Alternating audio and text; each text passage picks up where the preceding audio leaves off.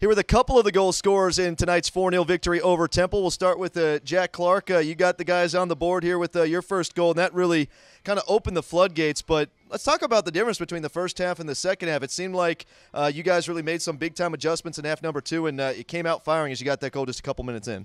Yeah, we knew in the second half that we had to come out with some more passion, and we just had to get that first goal. And once that happened, we knew that the floodgates would open and we were able to get to the second, the third, the fourth, and that's what happened. Certainly, and it seemed like once you got that first goal, the momentum continued to build. Really just a great 45 minutes from you here in half number 2. Yeah, I think that was probably our best second half of the year. You know, the response that we had from our last conference game, which was the UConn game, coming here and getting a 4-0 win is big for the team.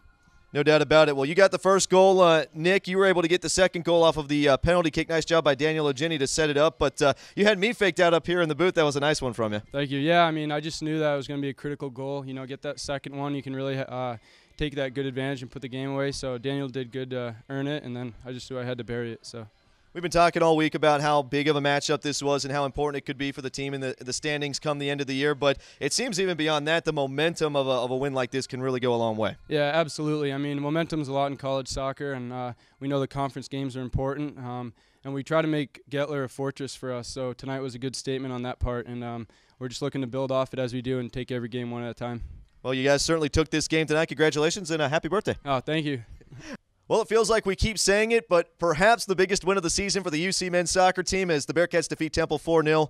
Here with head coach Hilton Days, and a very impressive performance from your team, particularly in the second half with all 4 goals.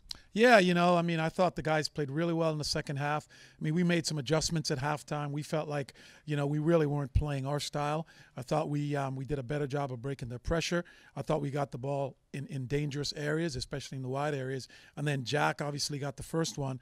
And then when we brought Daniel back on, we thought that he was going to provide some threats in behind, and he was able to do that, and then he earned the penalty kick, and then Nick stepped up and scored. And I think once we got the second goal, then I think things opened up and the game got stretched, and I think that's when we really got the third and the fourth goal. But, this team, our team, I think is a very resilient team, and I thought that, we were a little frustrated in the first half, and it was just one of those tactical first half that nothing much seemed to be happening. But the second half, I thought that we really went in, and I thought that we went in on the front foot. And, I think the results speaks for itself with how we played and the quality of our play, especially on the attacking end of the ball.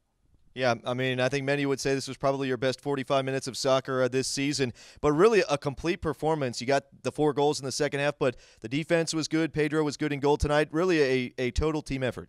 Absolutely. Pedro was excellent in goal. And, I mean, their number 9, Gomez, is one of the leading scorers in the country, and we basically shut him out, and I think he might have had 1 or 2 shots on goal. So I think our back 4 played really well.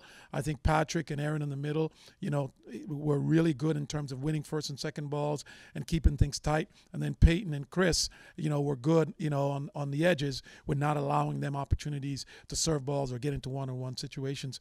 Overall, I mean, I think it was a total team effort. You hear that all the time, but I think this one was really very indicative of that. And I just feel so proud of our team, proud of the effort, because Temple's a good team, and Temple's got some good wins.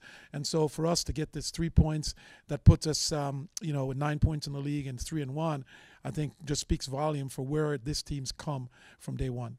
We talked about it earlier this week, how important this match was. We knew it would be a tough match, but, now you get guys sit 3-1 in the league. You got some key tiebreakers over some other top teams, so you're positioned well. But even more importantly than that, what does a win like this do for your team momentum-wise heading into the final stretch? Oh, I think it does. It's everything, means everything. It gives us continued belief.